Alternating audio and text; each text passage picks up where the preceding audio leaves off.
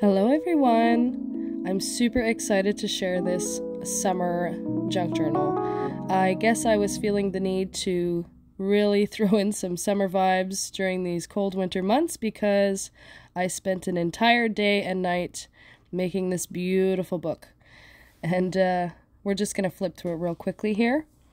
I just wanted to share it with you so that you can have a look inside. Of course, there's tons of space to write. I love these pages that you can color in. There are 3 sections with 10 blank pages. This is a little, sort of like little bag you can gather little flowers in if you find, and some other places to write notes there. And that went pretty fast, but there you go. It's a nice little flip through. You could look it over again or pause it if you want to really look at some details. I'll also show photographs in a minute. And there's the little flower charm. This journal also includes vintage cutouts and tea-dyed pages. Thanks for watching!